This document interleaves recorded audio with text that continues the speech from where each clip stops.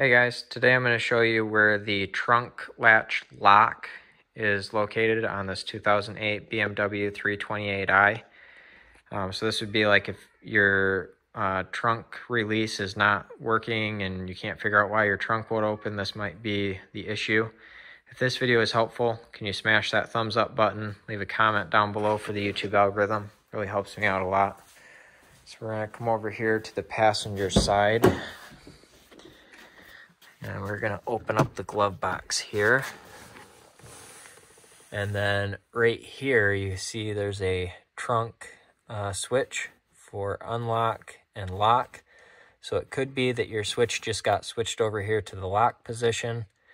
If you just switch it back over here to the unlock position, your trunk should be able to unlock. So I hope this video is helpful to you. If it was, smash that thumbs up button. Leave a comment down below for the YouTube algorithm.